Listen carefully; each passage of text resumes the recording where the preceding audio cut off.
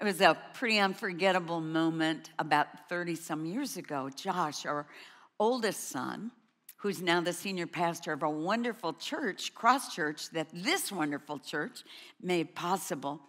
But it was when he was, only about 2 years old.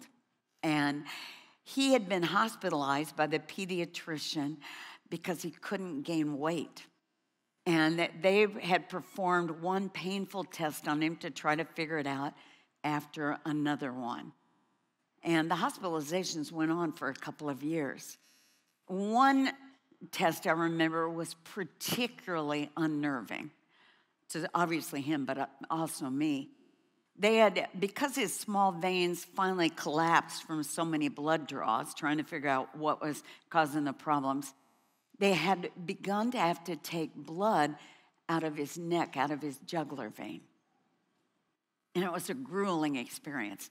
They would hold his little 2-year-old body down, and he was too young to deal with logically. I wanted to be there so he didn't feel alone, but he'd look at me with these eyes like, Mama, how can you let them do this to me? And I couldn't make any sense out of it. And so this one day was particularly rough.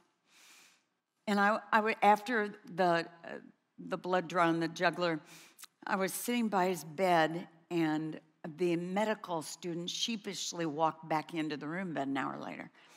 And it was obvious something was wrong. And then he spoke up and he said, I'm real sorry, Mrs. Mayo, but we're going to have to draw the blood again. I dropped it. And wow, to say that I was angry would be the understatement of the weekend. You know, I had hit my end with the mom's heart. And after we went through an agonizing second run at the jugular vein,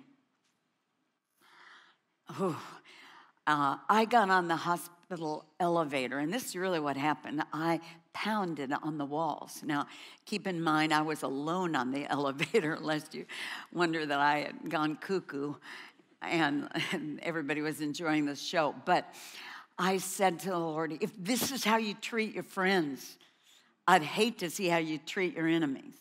Now, let me stop and say, that's just how big a Father we have, because he takes guff that he doesn't deserve, and he understands it. Isn't that awesome? For real. Wasn't his fault.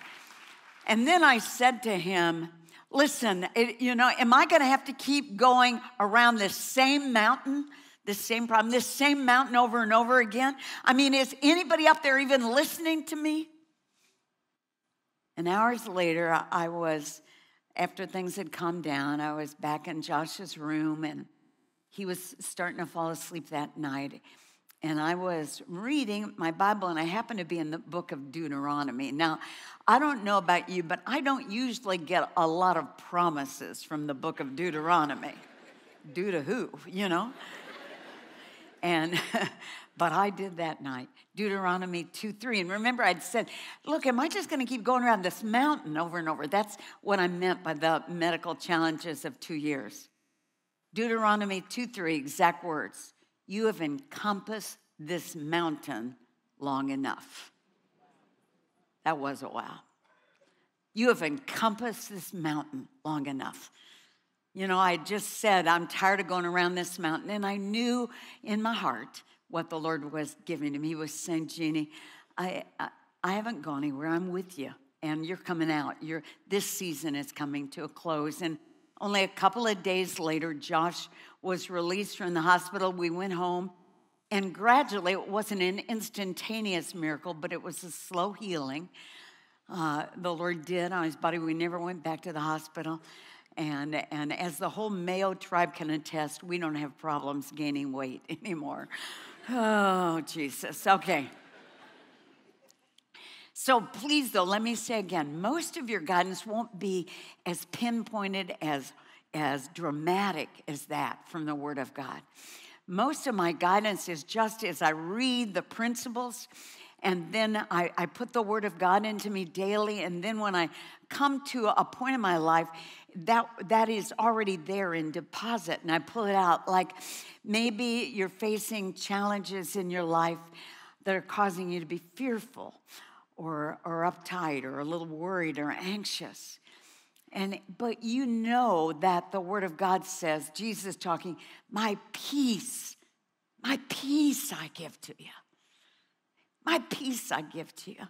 Let not your heart be troubled. And that's God's word for you. You don't need an angel to say it. It's right there.